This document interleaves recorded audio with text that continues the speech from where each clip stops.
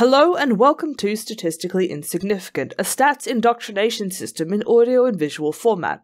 My name is Tess, my pronouns are she, they, and I will be your instructor for these proceedings. Now on his 7th session in a desperate attempt to correct his ideas about division by zero, it's Bart. How's it going, Bart? Good. I feel like maths re-education was not something I signed up for, but at the same time, the revolution requires sacrifice. I mean, you literally chose to be here.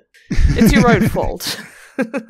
This episode of more of a history lesson than anything technical, a nice break from our calculations to talk about the horrors of how statistics was developed for and used by eugenics. How delightful.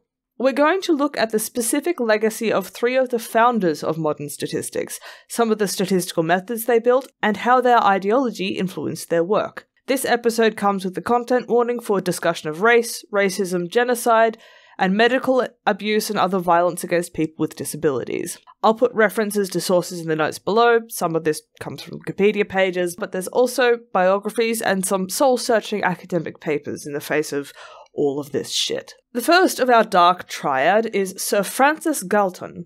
How could a guy named like that be a monster? I know, right? He was English too.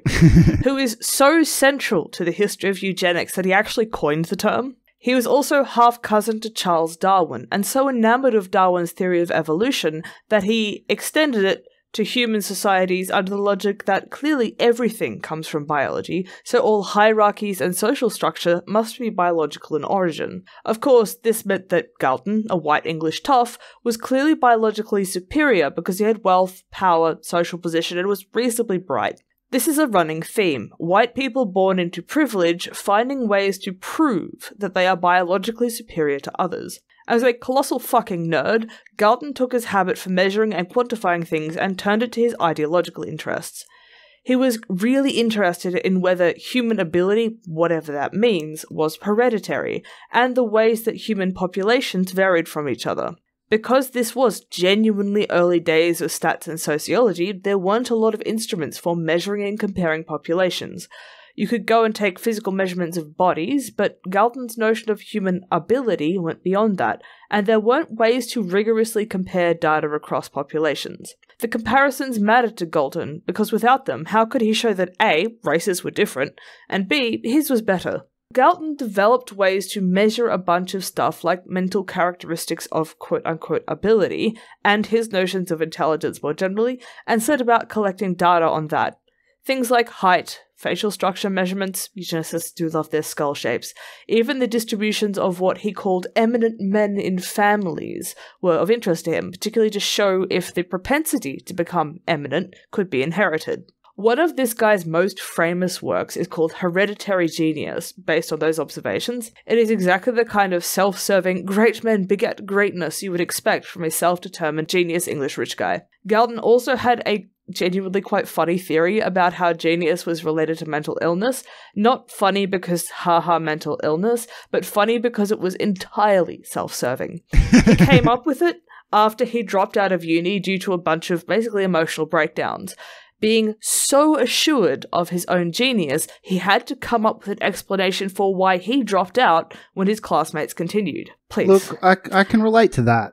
I know, but basically everyone I know has had multiple breakdowns in uni. Some have even dropped out as a result. They just didn't have the luxury of going on to still investigate what they were interested in afterwards because they had to work for a living. Absolutely. Even in my most self-pitying moments during those breakdowns, I did not determine that I'm some sort of tortured genius whose torture is proportional to my genius, as Galton did. I took it to be evidence that maybe I wasn't as bright as I thought, or at least that didn't look how I thought it looked. I would point out, with the connection to Darwin, that social Darwinism isn't as separable from Darwin as is often made out to be. Oh no, because, absolutely not. Darwin cites Malthus 3 or 4 times in the natural selection book, etc. Yeah, well, as soon as you start thinking about the notion of evolution and competition as he did, he was thinking about it in terms of who wins, who is quote unquote more fit. And when you extend that to human populations and social structure, you start looking at social hierarchies like they are evidence of superiority, which is slightly misguided and also kind of doesn't reflect the way that even biological evolution works. Like, everything that is alive at this point in time is equally evolved because it's still alive.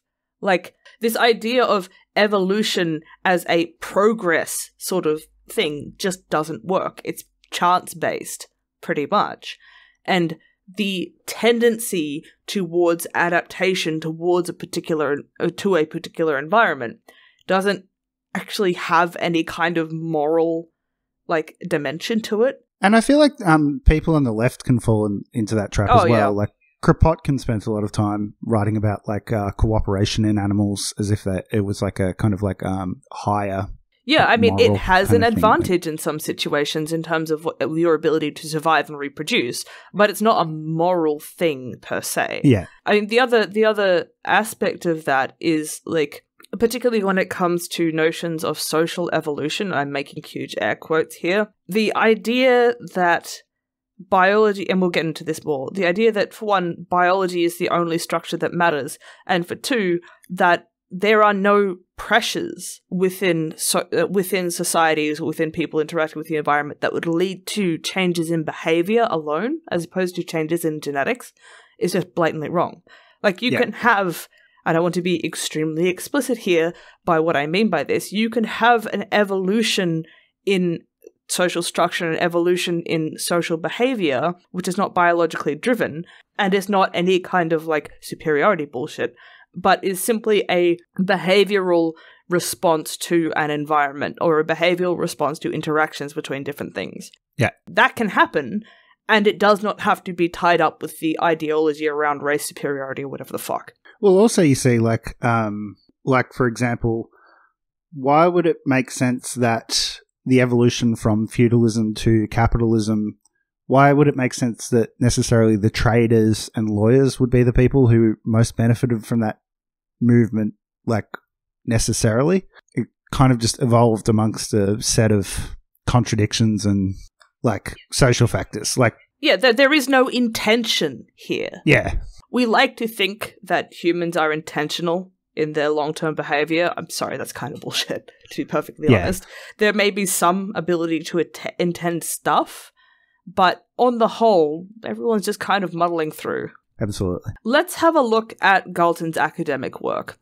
I'm only going to talk about some of the stuff that each of these people have done because there's a lot, and not all of it is something that I can deal with in this sort of time. Some of the things that he worked on are questionnaires as a scientific tool, which has become one of the central ways that sociology collects data, for example. So this was basically, you go and you ask somebody about themselves, about their family, about their environment, and you use that as your evidence. He also was involved in the, like, invention, I suppose, of statistics like the mean and the variance, or standard deviation. What he was doing with these was using the mean to represent a central tendency, and the standard deviation or variance to represent the literal deviation of actual observations from that central tendency. Go back and listen to our episode about summary statistics if you want a bit more investigation of that.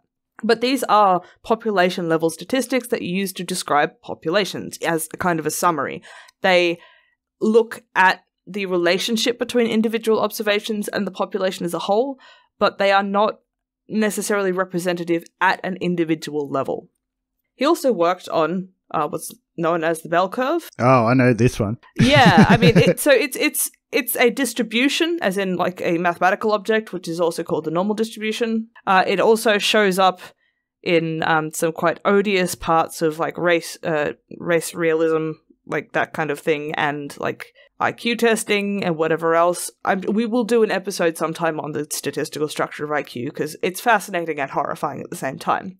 In his case, Galton was looking at this as the general shape of measurements around their mean. So it kind of came from experimental evidence. Yeah. So he was basically saying that, in general, you have your mean, and you will have a population for the sorts of measurements that he was looking at that looks roughly like this, where you can measure the distance between a point and the mean, and this is your deviation. It should be pointed out how many structures are like beaten into that shape as well in terms of our education system and things like that. Yeah, so, one of the things that comes up in this, and I wasn't really going to talk about it, but what the hell, is the dedication to this being the fundamental shape of populations. So, the next guy we're going to talk about was so sure that within any population, any measurement that you made should look like this, that he actually considered, a population that didn't look like this to be evidence that you were in fact measuring two races at the same time, and then you should go looking for what those races are. I'm not even joking. I wish I was. Exciting. Yeah. Galton also looked at correlation, which is a general term for measuring how two variables change together. We've talked about straight line correlation before in episode 23. That's another guy who we'll get to. But the general idea here is that you have two different things that you are measuring, and they have some sort of relationship where as one increases, the other tends to increase, or vice versa, as one increases, the other tends to decrease. So you can look at height and weight as just one sort of an example, but there's so many of these, and they can take different sort of statistical measurement forms, but overall, correlation is a way of quantifying that relationship. Galton was also quite enthusiastic about quantifying mental ability. I know. He didn't necessarily have a way to, measure intelligence the way we currently think of IQ. This was during the 1800s and things, late 1800s. So that sort of construction hadn't been invented yet, but certainly his ideas about intelligence carry through to works like The Bell Curve, which, if you haven't heard of it, is this incredibly racist book arguing that non-white people are just less intelligent than white people on the whole. Well, do you know what Charles Murray was doing before he wrote that book? Oh, go on. During the Vietnam War, he went to Thailand to work on quasi-sociological experiments about how you can use rational choice theory to stop certain populations from rebelling against imperialism or whatever. Oh boy, yeah. Part of Galton's idea of mental ability here was things like reaction time or sensory perception. So that's the sort of thing that he was really enthusiastic about measuring, because he didn't have a great idea of what intelligence really looked like, other than his ideas around himself being a genius and what that meant. Our next odious individual is Karl Pearson, who was a keen follower of Galton and took up the first chair of eugenics at University College London, which Galton's deceased estate actually paid for. All of these people had something to do with University College London. Galton studied there, that's what he dropped out of. Karl Pearson studied there, as well as the next guy we're going to come to, and this chair of eugenics at that institution was kind of, I guess, the highest position an academic could really take in the eugenics movement for a while. Pearson was big into race war, very literally. He considered war between races a necessary mechanism for killing off weak people within each population, as well as showing the triumph of the superior, quote-unquote, race over the other one. He was a huge fan of colonial genocide and an explicit advocate of it in the US. Despite claiming to be a socialist, he did not extend that theory to what he called the degenerate and feeble stock within a race, which he considered too biologically limited to be worth the effort of things like good education, healthcare, and social support, because clearly their kids would also be degenerate and feeble stock, as he called them. Find me a 19th century socialist, and then look at what they said about either India or Ireland. It's down to a man. Well, I mean, you take the Irish or the Indian socialists for that. Pearson was also a rampant and explicit anti-Semite, particularly when it came to Jewish migration to Britain. He died in 1935, but we can guess what he would have thought about the Holocaust. Overall, a deeply repugnant creature. He did come up with many of the foundations of mathematical statistics, however, and a lot of things that we use today are based on his work. Here is a non-exhaustive list. The chi-squared test for independence, which we discussed in episode 23. Yes. It is a way of testing for evidence that a relationship exists between two different things that you're measuring. This is a theme in Pearson's work. He was looking for association between things, usually race and something else, so race and intelligence, race and, like, vitality, whatever you wanted to, or hereditary patterns in general. Pearson's correlation coefficient, which is a measure of the strength and direction of a straight line relationship. We discussed that in episode 23 as well, but basically this is saying if you have stuff that does, like, so you have your variables like this, and there's a relationship where they tend to do that. This is a stronger relationship than if you've got something spaced out like this on the same sort of scale. Yeah. So it's a way of measuring that, basically. He is also credited with the use of the first histogram, which is a visual representation of data that shows where it is clustered. So you have some sort of numerical measurement. You split your data up into intervals, and you count how many observations are in each interval. So you wind up with something that looks like this. So let's say we have, these are our sort of buckets here. I'm numbering those for basically convenience to show you that there is ordering and a measurement relationship. And then you say I've got, like, this many between 1 and 2, this many between 2 and 3, this many between 3 and 4, and this many between 4 and 5. The height of each bar represents how many observations are in that interval. So you use this to get an idea of the shape and the common and uncommon values. So you can see that this is mostly clustered around, like, here, somewhere between 3 and 4. You don't have any observations less than 1. You don't have any observations greater than 5. And stuff between 1 and 2, for example, is less common than stuff between 3 and 4. So that's the sort of stuff you could talk about with a histogram. Pearson also developed one of the early conceptions of p-values. We're not going to discuss the technical detail of that. If you want to know more about p-values, episodes 12 and 13 are a quite extensive introduction to them, as well as their use in hypothesis testing. And this theory of hypothesis testing was in part developed by Pearson. He was looking for evidence of relationship between variables, so he was interested in hypotheses around there is or is not a relationship between things, which is slightly different to what we'll see in the next guy. For example, with your test for independence, you get a p-value which you can use to say whether you have enough evidence to claim that there is a relationship between the variables that you're looking at. Our last dickhead is Ronald Fisher, who had quite famous beef with Pearson because Fisher saw eugenics as a scientific framework and was actually opposed to what he saw as its political use by Pearson and similar in race stuff. This is one of those cases where a nerd is completely unable to see the impact of their science on the world as actually political. Fisher was extremely assertive about the existence of race as a measurable structure of populations, and much of his statistical work was driven by an effort to find this structure and to show the difference between the populations. But he was not an explicit race supremacist in the manner of Pearson.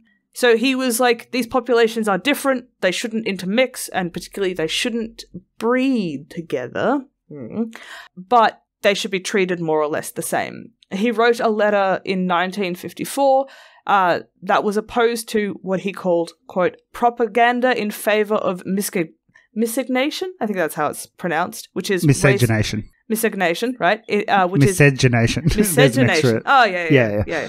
One day. So this is mixed-race marriages in North America, but that letter did also propose that it should be possible to, quote, give and justly administer equal rights to all citizens without fooling ourselves that, I've changed the term wording here slightly, the races are equivalent items. So black and white people are irreconcilably different species, but we should still treat them similarly, according to Fisher. One would say separate but equal. Yes. His eugenics did have an explicit class element. He saw declining fertility among the upper classes as literally the cause of the fall of civilizations, and was very worried about this among the British upper classes at the time. He wrote books about the fall of civilizations like the Romans, and claimed that it was because the upper classes stopped producing as many kids. Handshake meme. Ronald Fisher, Shinzo Abe. Poor people, according to Fisher, should not be given material support to have large families because this would encourage the outbreeding of the clearly superior upper classes. Fisher was also involved in efforts to legislate the forced sterilization of, quote, feeble-minded high-grade defectives in Britain, which he considered to be up to 1/10 of the population as judged by measures of mental ability. Fisher's work on this was readily adopted by eugenicists in the US, who went on to forcibly sterilize a lot of people for a long time. You can see this in forced sterilization policies in places like Kentucky and more broadly in the US, where they basically said that anybody who fell into certain criteria for being what we would now call mentally disabled would be forcibly sterilized because they were a threat to the well-being of the general population should they have kids. You can also see it in the film Idiocracy by Mike Judge. Yes. Oh my god. I'm almost tempted to do like a watch episode of that film. I have never seen it, but I imagine it will make me extremely angry. It's like extremely right-wing. It's kind of actually funny as a movie. In retrospect? Well, clearly we should go and watch it. Yeah. Well, it's possible to find it funny in how ridiculous it is without necessarily finding it, like, funny as in the jokes land. That's the thing, though. At least when I saw it, some of the jokes do land, but it's just repugnant in its ideology. Yeah. Furthermore, after World War II, Fisher continued to collaborate with Nazis and wrote in explicit support of a German eugenicist who had worked with the Nazis, then wound up at Adelaide University. Fisher said that the Nazis had, on the whole, quote, sincerely wished to benefit the German racial stock, especially by the elimination of manifest defectives, quote unquote, which he means like the systematic murder of people with disabilities. Yeah. So according to Fisher, Nazi race science was misguided and political. Nazi extermination of people with disabilities was a good and completely unpolitical thing to do. The ableism in eugenics is just so kind of fundamental and so rife that it really does like underpin the whole thing. And I feel it gets lost a little bit in discussions of the racism that shows up in a lot of eugenics, because realistically, these ideas still apply today. Like, we'll talk more about the sort of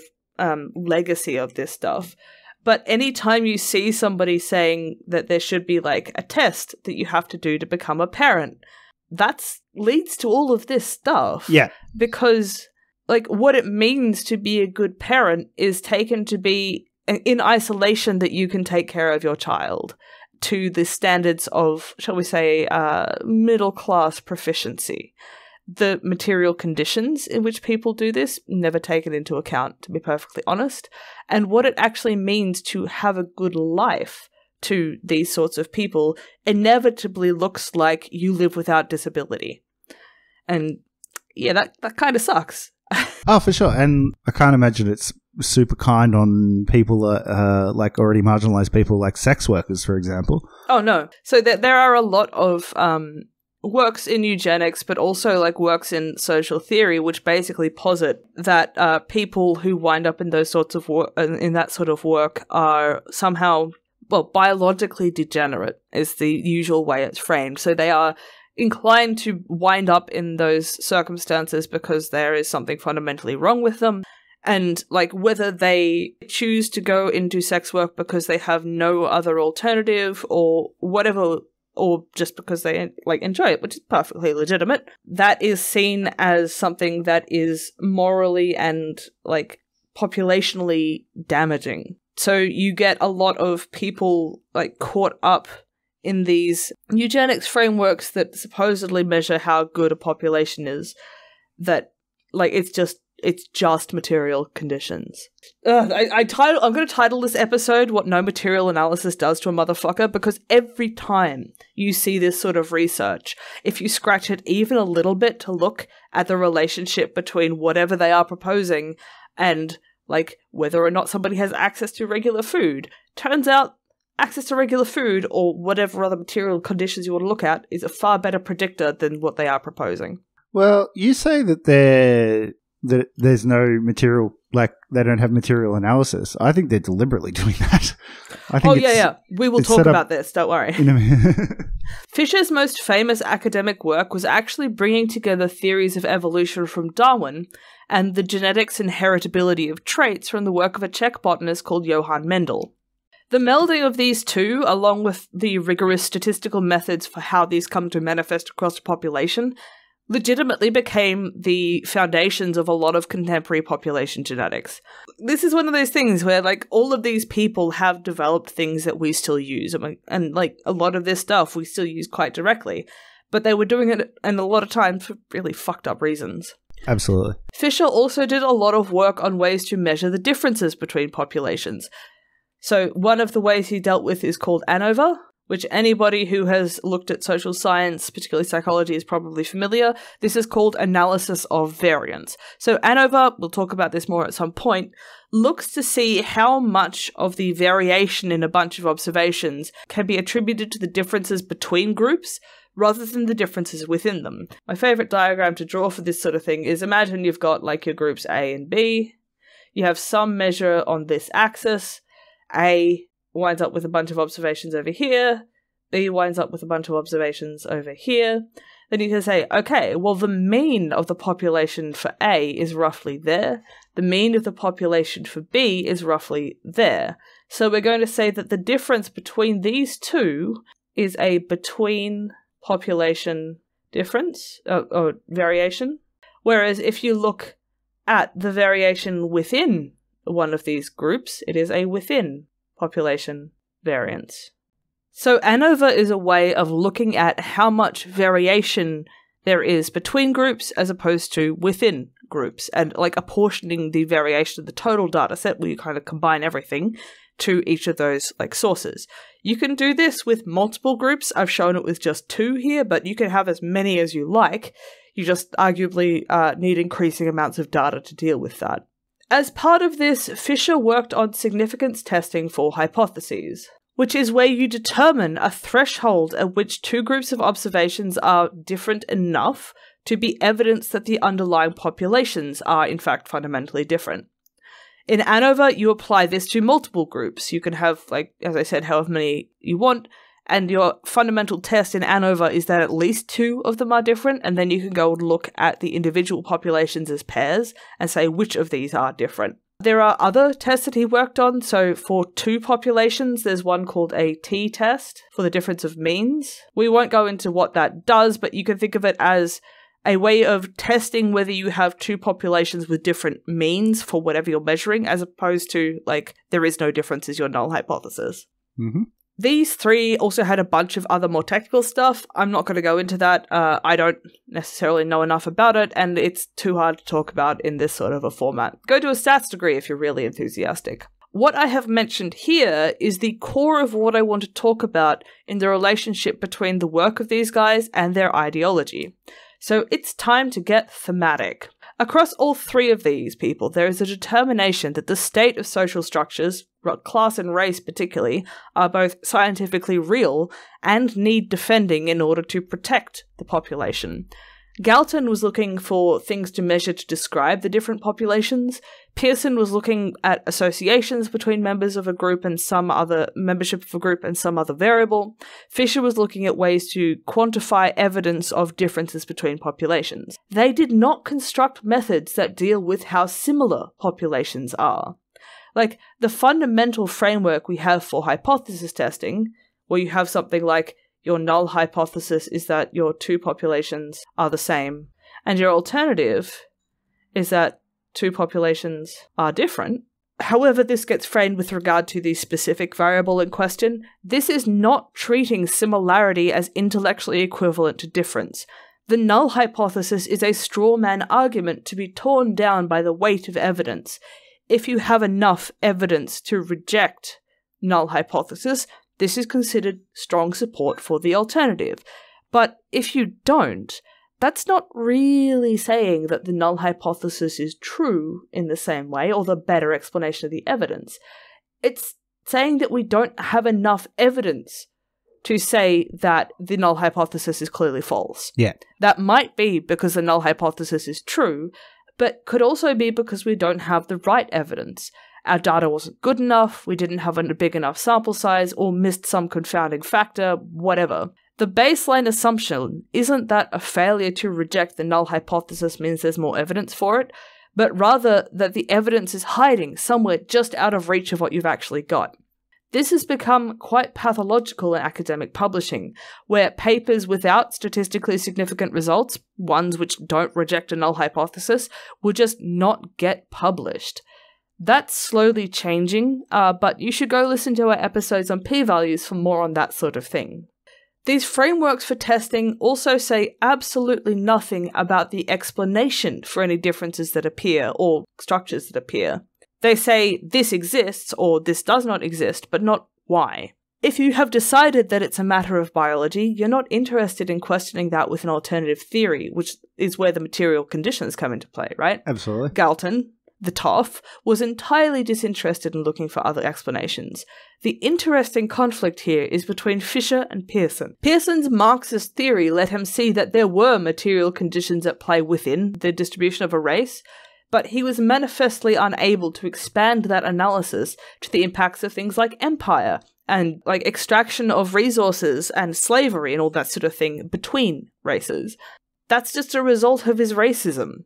He saw differences between races as biologically inherent, and differences within a race as, well, maybe they're feeble-minded or whatever he wanted to phrase it, but otherwise, well, they just don't have the material conditions to really support their full white person potential. Yeah. Fisher saw poor people as biologically inferior and was more in favour of genetics as an explainer of class structure than race theory. Though he did see race as a measurable biological property, just not one that was related to hierarchy necessarily. This stuff still pops up today. So there's a pretty infamous research thing called the marshmallow test. This came out of psychology.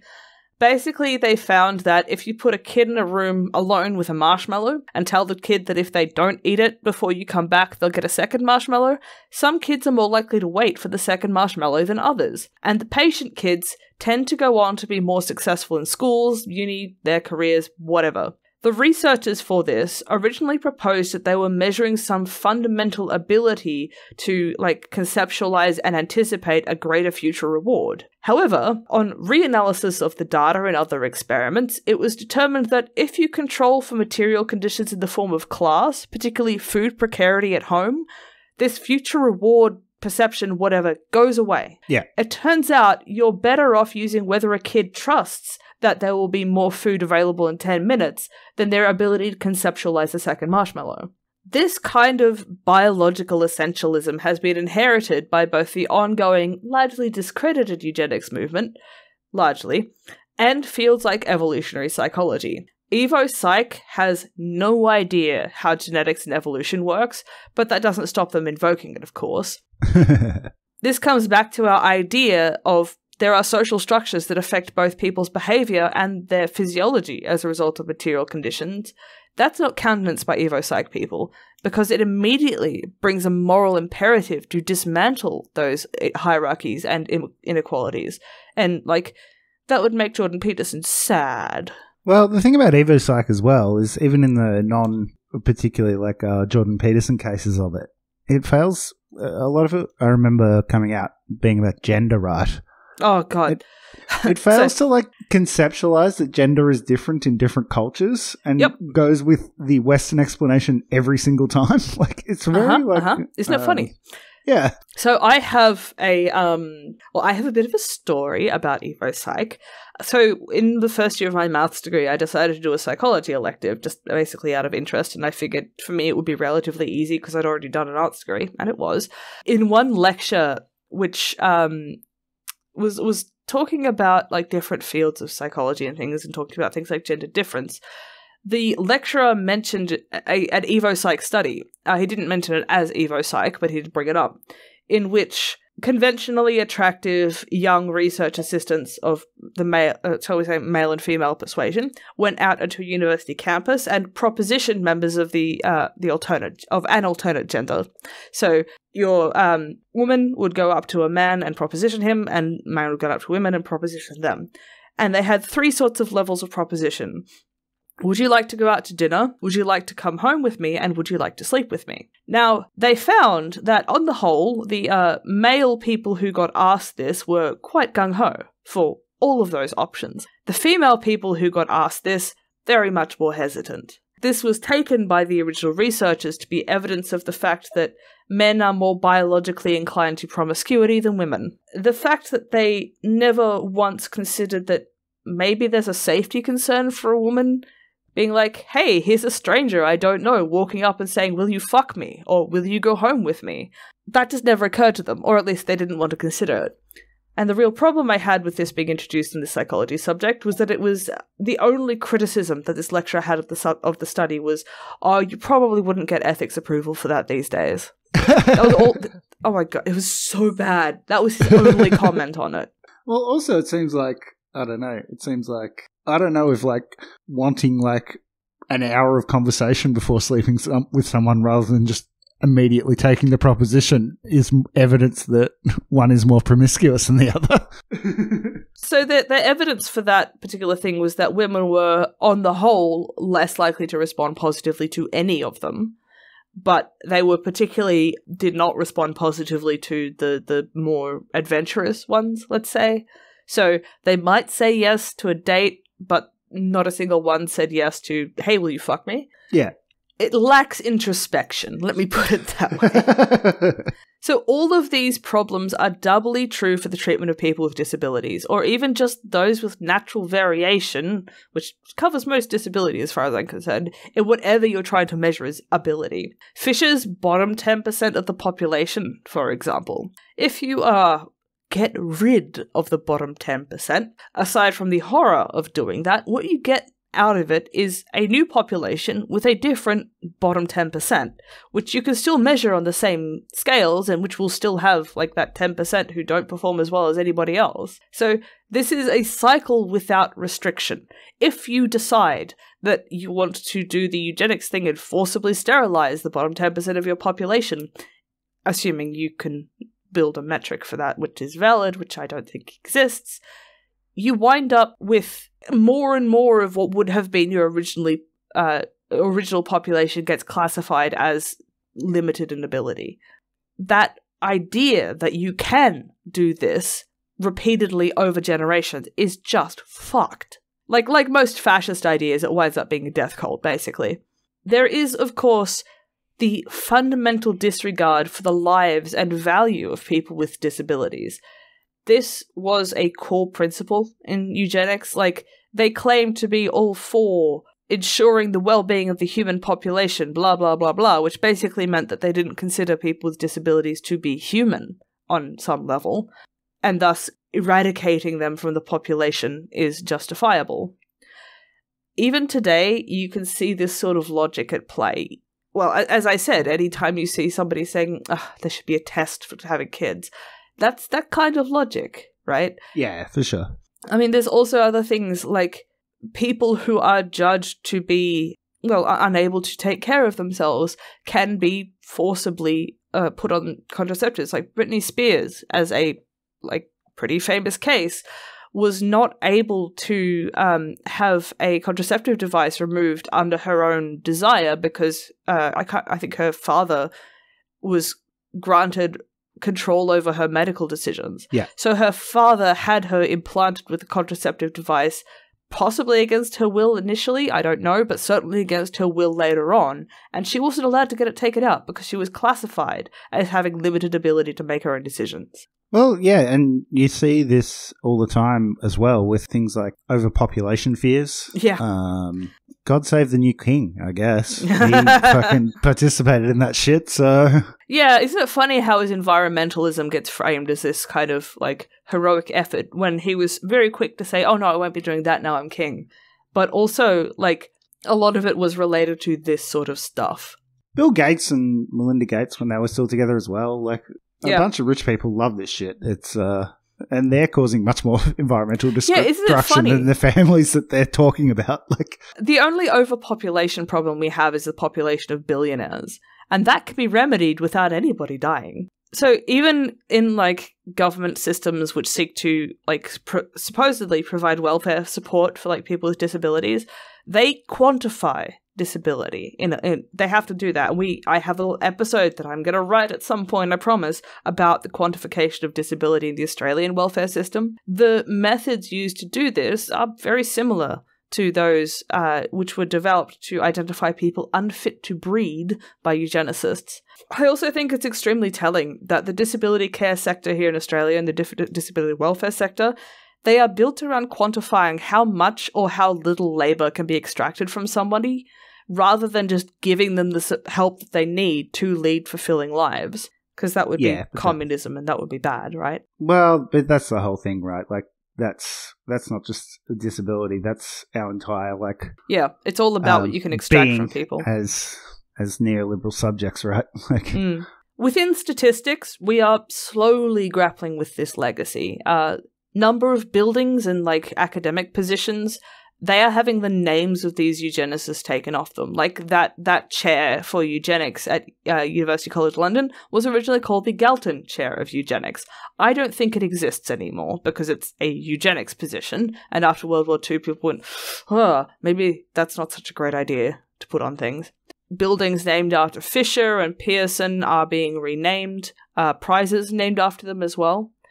This is, like, kind of aesthetic in a sense, but I think it's also quite important to have those symbols taken away.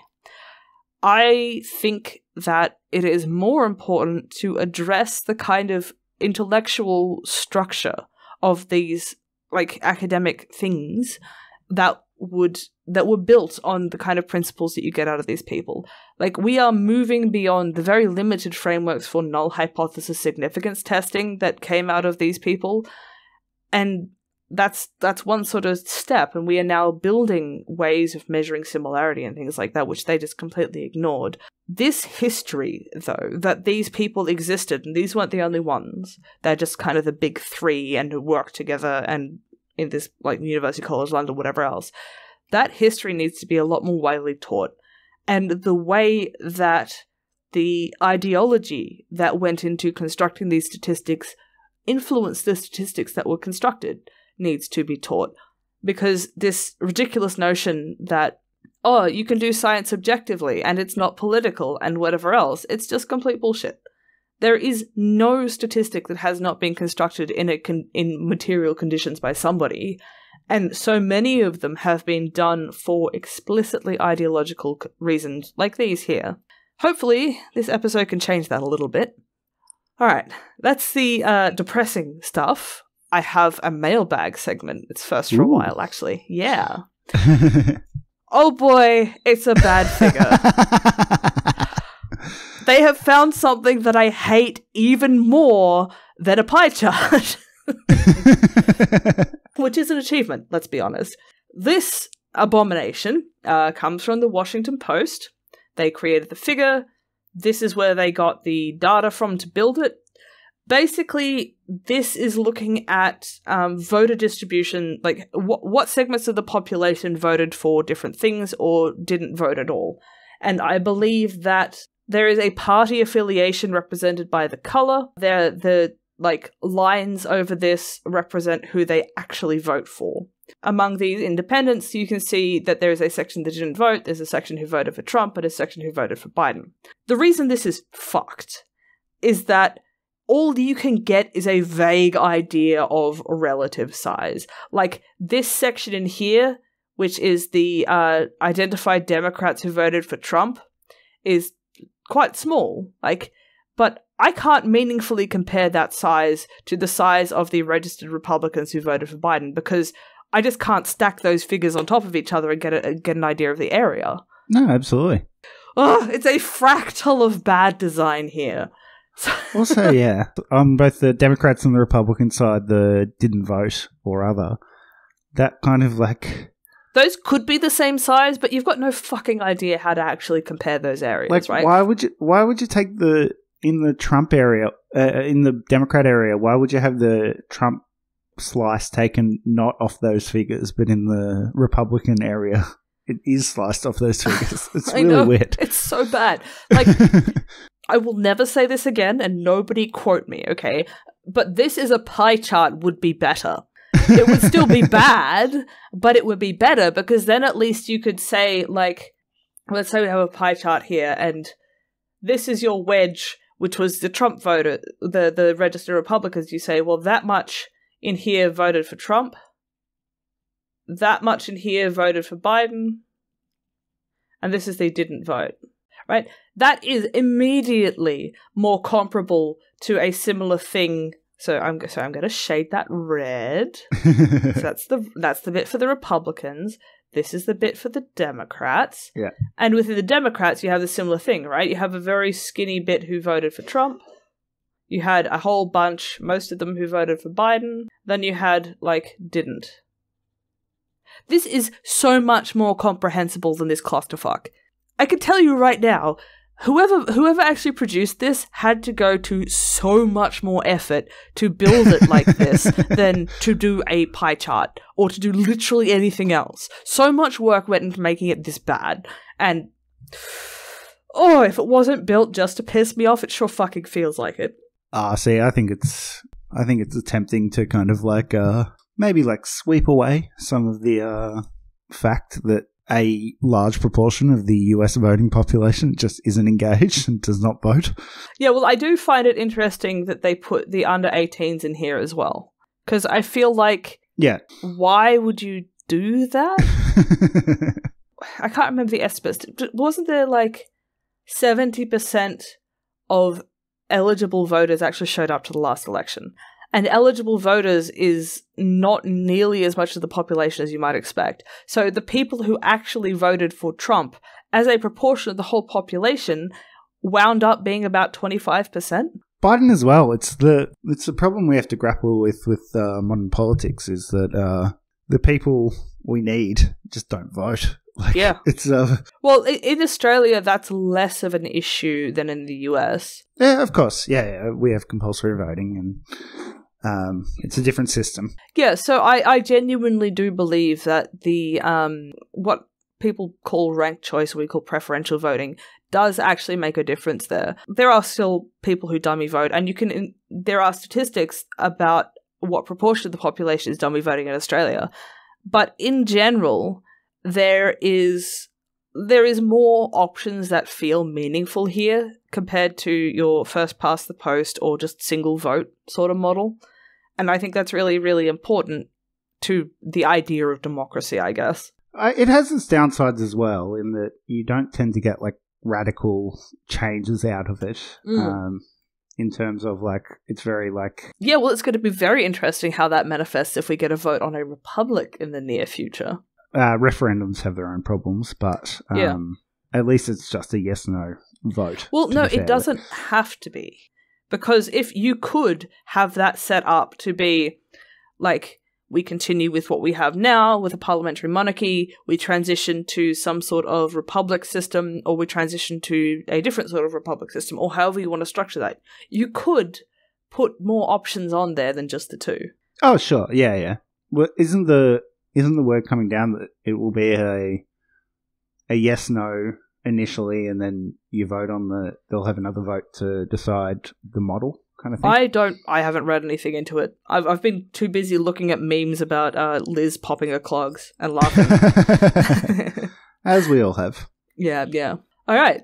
That is an episode, but thank you for coming on. Thank you very much. If you have enjoyed this, then please go and have a look at our Patreon. Fuel my addiction to coffee and Bart's use of coffee. I don't know if you have the same problem I do, but we'll buy Bart some beer and buy me some coffee. I've just stopped drinking Red Bull, so if you want my God. update my coffee addiction, that would be very handy. We'll get you onto something a little more middle class. Absolutely. But that is patreon.com/statistically insignificant. You will get access to our full history of bonus episodes, as well as future bonus content, and on the rare occasion that I actually remember to edit an episode before the week it comes out, you'll get access to that early too. Alright, Bart, I will see you next time. See you then.